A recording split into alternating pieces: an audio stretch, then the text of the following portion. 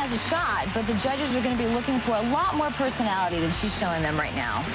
And so, at the conclusion of day one, national champ Kelly Parker maintains a narrow lead over Payson Keeler.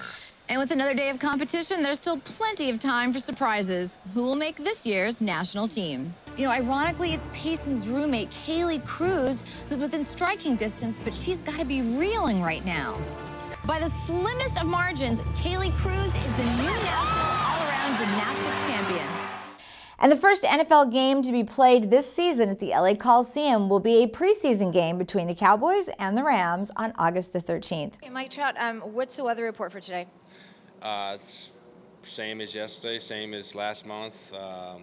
Welcome to Southern California. Yeah, actually, Monday is supposed to rain. I saw that. Years ago, we used to look things up in an encyclopedia, but today we simply Google it.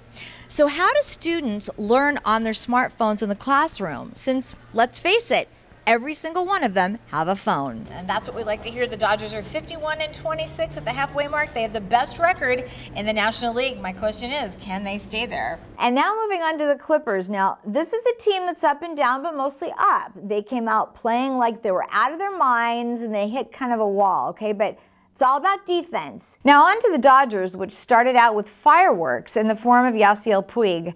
Before any trades were made, Puig's agent was told that Puig would more than likely be traded. We are here in Sonoma, last race of the season with Graham Rahal. Graham, this is going to be the actual last race here for quite some time. Just your thoughts on this track, leaving it and going into Laguna Seca next year. Well, I love coming to Sonoma.